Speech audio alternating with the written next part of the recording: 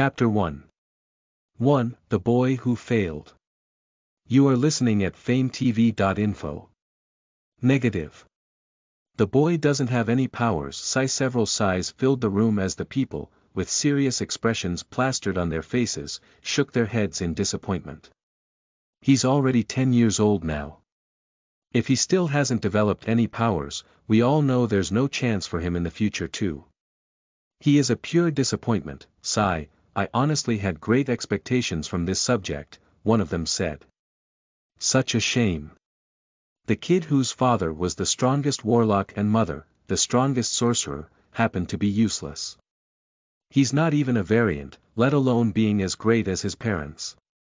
A middle-aged man in the group spoke as he looked at the boy lying on the patient table. There was an expression on the man's face that depicted nothing but disappointment.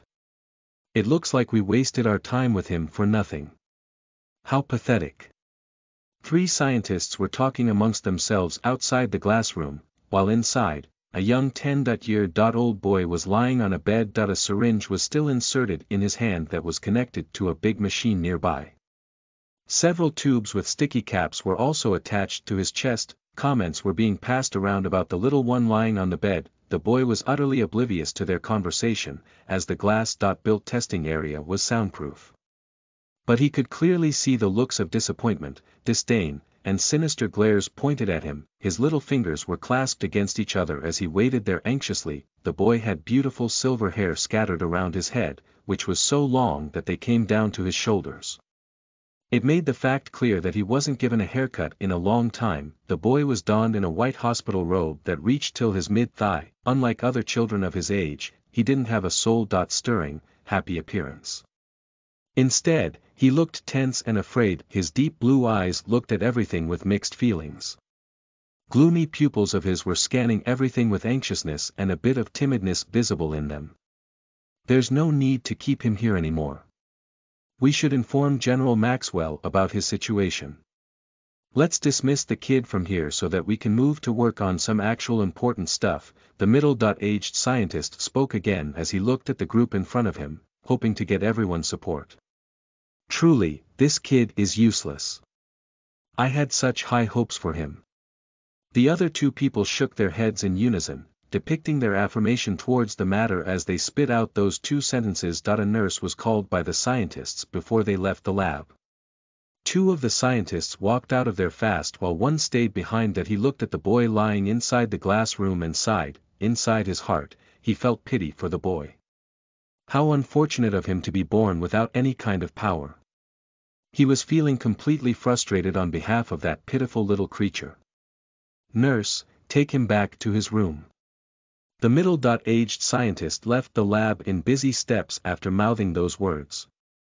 Nobody noticed his bald fist as he left. Walking inside the room, the nurse moved towards the boy and removed the syringe from his hand. Let's go, she told the boy, in a tone that intimidated him more. The boy quivered as he stood up and silently followed behind her. The nurse took the boy to a small room. Inside the fully gray-colored room, there was only a small bed and nothing else. There were no windows. It was like those small compartments inside a train, without windows and seats. The floor, ceiling as well as the door was metallic, and it was no ordinary metal. Those were made from the strongest metal found on the planet. The nurse left the boy inside before she locked the room from the outside and left with an expressionless face as if she was a robot. ****, General, Dr. Rao is on the line. A soldier in a military uniform walked up to a person who was also wearing a military uniform and gave him the phone. Dr. Rao, how was the test? Did the boy develop any powers? Is he a variant? General Maxwell couldn't help but shoot rapid questions as he placed the phone closer to his ears. Dr. Rao stood near a window, his eyes peeking outside the facility. His long white coat was so clean that it seemed as if it was purchased that very day. His coat matched his white hair that was messy but still seemed like they were perfect and were supposed to be like this only. The results are negative, General. The boy still doesn't have any powers, and I'm afraid both of us know that he never will, Dr. Rao said. He has already turned 10, and you know that none can develop powers after they have crossed the age of 10, he continued. Pausing for a moment, he declared the final verdict, saying, "It's a failure." Dr. Rao was one of the 3 scientists who had just performed the tests on the boy, ****. There was an awkward silence before Dr. Rao heard General Maxwell again. "We kept him in the facility for 5 years in the hopes of him having powers just like his parents, but I guess it was nothing but a useless endeavor," General Maxwell said as he looked down. "Do you want to take that boy?" "He is already useless," Dr. Rao asked the general. Thinking for a while, he opened his mouth once again to make a suggestion. "If you don't mind, then we have a proposition to make." Dr. Rao spoke and waited for the general's reply. He couldn't wait to get over this topic already. "What is it?" General Maxwell asked back almost instantly. "We can make him a test subject for our research here, that is, if you don't need him," Dr. Rao suggested as he sipped his coffee. "Yeah, do as you please. That boy is useless for us anyway," General Maxwell said before he disconnected the call. Silence ensued in the room, which was broken after a few minutes by General Maxwell himself. "Mark, you don't have a kid, right?" he asked the soldier who was standing behind him while passing the phone back. "No, sir. I haven't even married yet," Mark replied. He was somewhat confused as to why he was asked a question like that. "Would you like to have a kid if he was useless?" General Maxwell inquired as he looked directly at Mark. "I don't understand, sir," Mark answered, growing even more confused. "Zail Azrael, the strongest variant in the history of humanity and the greatest warlock to ever exist," General Maxwell commented. "He was the wielder of both elemental power of dark lightning and physical power of strengthening. Both of his powers were S.rank," he further added as he explained more. Mark tried to understand why General Maxwell was talking about Zail Azrael, but he failed. Was there even a need to talk about him? There was probably not a single person in this world who didn't know of Zail Azrael. Ignoring the confusion on Mark's face, General Maxwell continued, "His wife Clarice, the strongest sorcerer of her time and the wielder of dual elemental powers, the A.rank power of wind control and the S.rank power of decay.